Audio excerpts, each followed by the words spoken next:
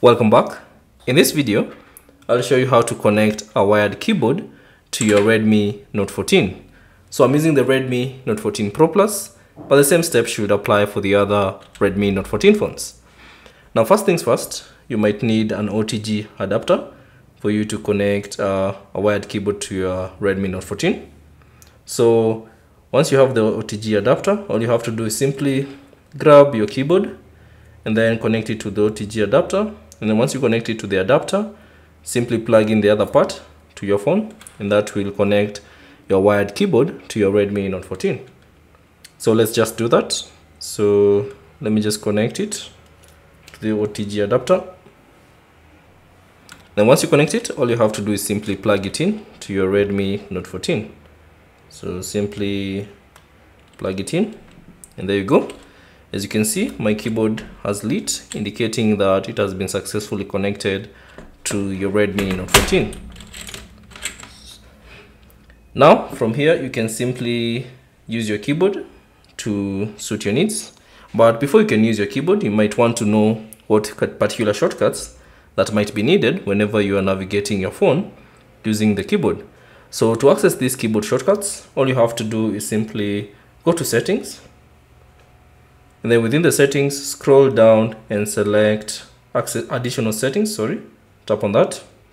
Now within the additional settings, all you have to do is select accessibility and then tap on the physical section and then scroll down and find keyboard, mouse and trackpad. So select that.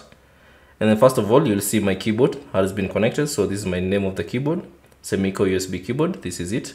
And then all you have to do is simply scroll down and find the keyboard shortcuts. And then you'll see a list of shortcuts that you can use to use your keyboard on your Redmi Note 14.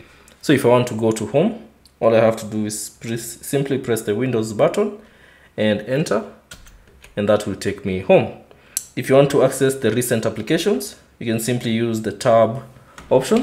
So you can use Alt and Tab, and that will access the recent applications. If you want to go back home again, simply press the start button and enter, and that will take you home. Now you can use this keyboard for your typing. Let's say, for instance, if you're typing something on the website. So let me launch a particular website. So let's go Google Chrome, or let's go to Google. And then if you want to type in something, simply tap on the search bar and then type in something. So let's say